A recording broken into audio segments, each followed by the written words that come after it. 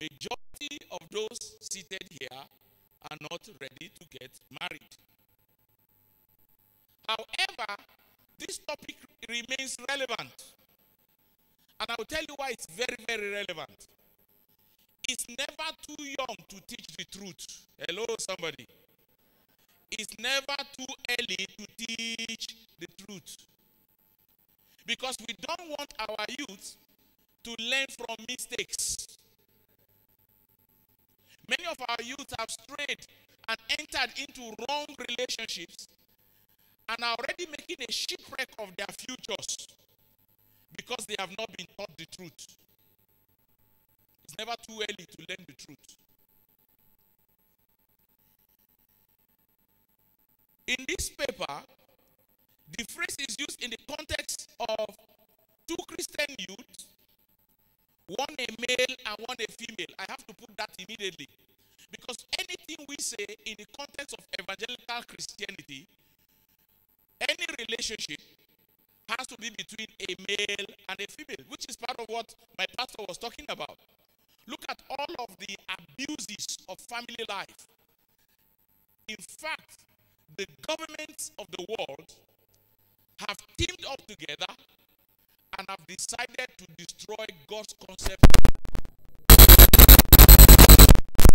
I think about a month ago, I live in Guarandok behind Air Force Base. About a month ago, a gay couple were discovered in our area and they married. So you think this is news? It is not. Satan is fighting hard against the church, and one of the most important fabric of the church that Satan is attacking is the institution of marriage, and he's giving new definition of what marriage should be. Yesterday there was a wedding in ECWA Seminary Church, and I preached at the wedding, and I was making an example. See, I'm older than many of you here. There may be some older than me, I don't know, but I'm older than many of you here. When we were younger and at your respective ages, if a young girl gets pregnant outside marriage, the family feels shame. They will now look for a relation in Meduguri, Abi, and she will go there and go and give birth there so that nobody knows her story. Am I correct? Do you know that right now, even your relations in Maiduguri, their own children too are getting pregnant, so there's nobody who is going to collect your own. So now everybody is keeping his own name. Because the person you want to send your own child that got pregnant out of wedlock to already has his own too, struggling with it. And it's no longer news. It's just, okay, it's a social accident. It's not fornication, it's what? Social. Hey, beloved of God, is still fornication. Oh. Hello? It is what? Fornication. It's not social accident. We can talk about this because we must talk about a male and a female who are at the point of starting a journey called marriage. Let me tell you the other very, very important reason that this topic is extremely relevant to this discussion. And you will look at some people here and their ages are young. It's also relevant.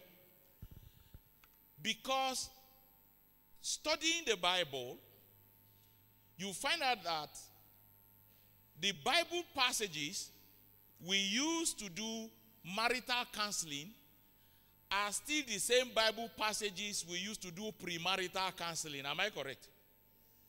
Because the Bible recognizes that if you teach the youth the right orientation to marriage before they enter into marriage, then they can easily enter marriage well guided. That's why the pastors that will join will say, marriage should not be entered into ill-advisedly.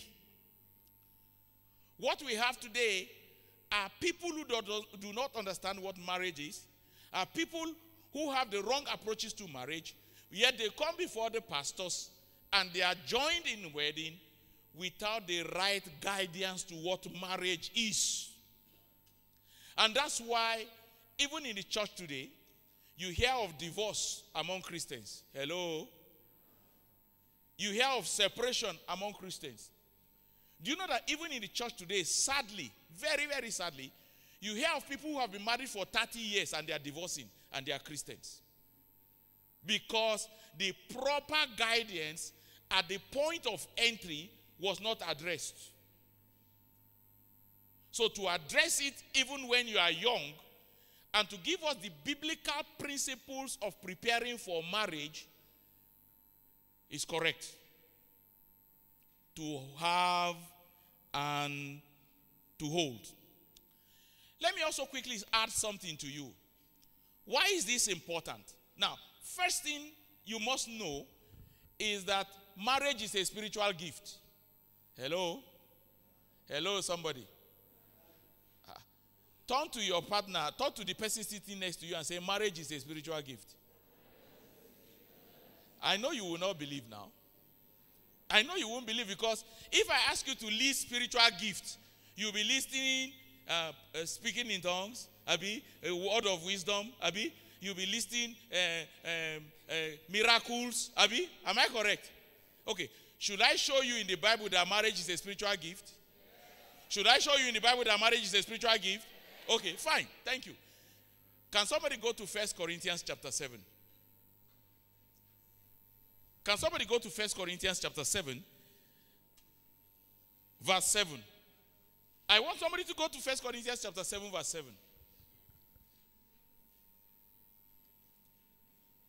Who has seen it, so that you read, then you tell me whether marriage is a gift from God, and so it's a spiritual gift or not.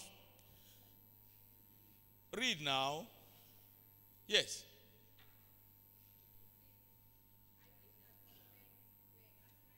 Yes.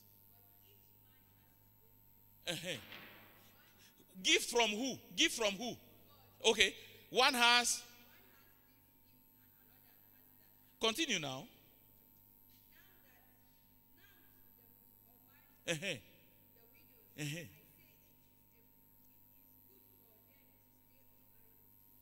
Please sit down, my sister.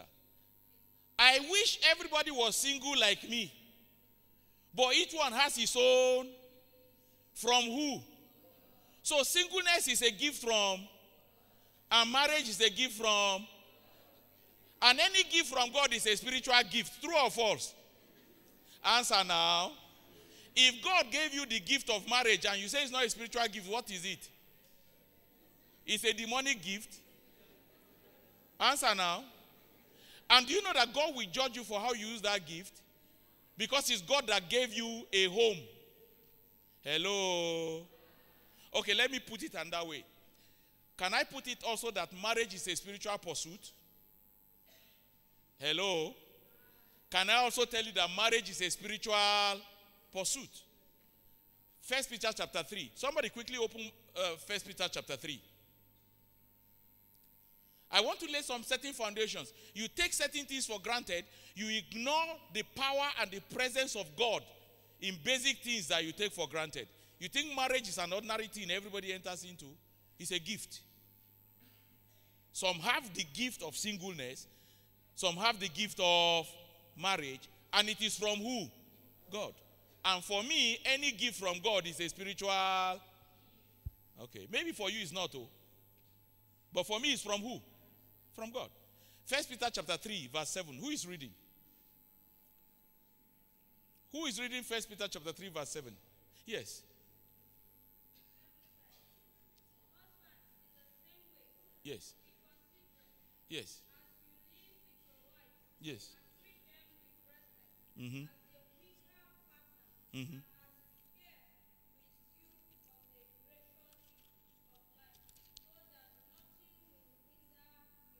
It's okay. Listen to this. Listen. Husbands, treat your wives with consideration as a fellow heir of salvation. Is that what your Bible says? Answer me now. So your wife and husband and wife are joint heirs of salvation. Am I correct? Is that what the Bible says? Okay. Is it also true that 1 Corinthians chapter 3 tells us calls us fellow heirs with God? Hello? Are we as Christians fellow heirs with God? Answer now, please. Are we fellow heirs with God? Okay. Romans 8:17 says we are co-heirs with Christ. Am I correct? Am I correct? And between you and I, are we fellow workers of the truth? As brothers and sisters, are we fellow workers of the truth? And then the Bible says in a marriage, husband and wife are joint heirs of salvation. The same language the Bible will use for your relationship with God in ministry, the same language the Bible will use for your relationship with Christ in ministry, and the same language the Bible will use for your relationship with your fellow workers in the ministry, he uses for husband and wife. True or false? So is marriage a spiritual gift or not? Answer now. Because the language of ministry is what God uses to describe marriage. He didn't use the language of ordinary living. You are co-heirs of salvation. You are joint heirs with Christ. And you are co-workers of the truth. Before you meet with a sister, you were pursuing heaven. That sister too, before she met you, she was pursuing heaven. Now that you married her, should she backside and go to hell? And you say your marriage is not a spiritual pursuit? Is iron not supposed to sharpen even in marriage? Is your iron supposed to sharpen only the irons outside of your marriage? If your Christian life does not make your wife a better Christian, what's the purpose of your Christianity? Hello, somebody. Am I making some sense this morning? But quickly, let's go back to our own focus. The topic is acceptable when one considers the historical Jewish views of the continuum between friendship, courtship, and engagement, and marriage. Do you know that in the Bible does not separate courtship from marriage? How many of you remember the story of Joseph and Mary? Joseph and Mary were not yet married, but they were engaged. Hello? Am I correct? The Bible looks at the same principles of engagement with the principles of marriage. That's why when Mary was found pregnant, what did Joseph say he was going to do? He was going to divorce her. Because already they had entered a covenant to get married in future. So the same principles of faithfulness in marriage are expected in courtship. Hello, somebody. Listen now. The same principles, when you say, when I marry, I will be faithful. Now that you are not married, you are not faithful, I cannot trust you that when you marry, you will be faithful. Some of you think that when you marry, you will stop sexual immorality. It's not that I'm a youth that I'm engaged in sexual immorality. When I marry, I will stop. It's a lie. Marriage does not cure sexual immorality. Otherwise, we will not catch some married men still sleeping around. Marriage is not a cure. You know where the cure for sexual immorality is? It's your relationship with God. So whether you are single or married, immorality is immorality. It doesn't matter whether you are single or married. Your singleness is not a license for evil.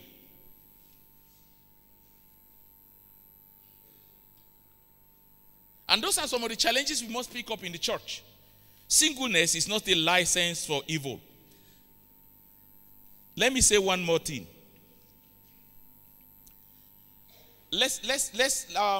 Usually, what ages do people marry? Don't worry, there's no particular age. But let's work with a timetable for ourselves. Usually, what ages do people marry? Let's use 24 to 30. Is that a safe time? Do you agree that we use 24 to 30? Okay. As a group, let's agree on 24 to 30. It can be a little younger. It can be a little above. But let's use a broad chart, 24 to 30. Now, God permitting, and there's no death, there's no short life. Can we also use that we can live between 70 and 90? Hello, Abi? Now listen to this. Which means if you marry at the age of 30 and God gives you grace to live to be 90, which means you have lived in marriage for 60 years. Beloved of God, something you will spend 60 years doing, you better prepare well. Because that will take the larger part of your life. That's why we don't joke with preparation in marriage. It's not after you marry, you start learning. You're supposed to learn before you enter. So even if you... So imagine somebody that marries at the age of 22 and lives to be 90. Which means that person has had to live in marriage for 74 years. You actually was a single person only for 22 years. Which one do you want to pay attention to? And you can make mistakes as a single person that will affect 74 years of the rest of your life. Hello, somebody. Hello, somebody. It is possible in your days of singleness, the first 24 years before you marry, to make plenty mistakes that will affect the 74 years left in your life. So you need to be careful. Don't spoil 74 years with a stupid decision in the first 24 years when you are not even sure of where you are going to. It is this serious that you can damage the future with a mistake today. The Jews consider a two-step marriage consisting of the betrothal, where the two people separate and say, we are looking forward to a period to marry. And then they look at the wedding when they say, okay, this is the establishment of the marriage bonds. In both aspects, betrayal at any point must lead to divorce. It's only divorce that can cut a betrayal, a betrothal. So the process is the same thing. The most important aspect is that there is a process. The Bible emphasizes the fact that unless God builds a home, all the builders labor in vain.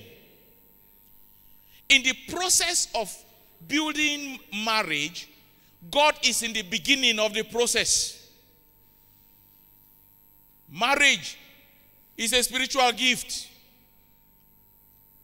Courtship is a spiritual gift.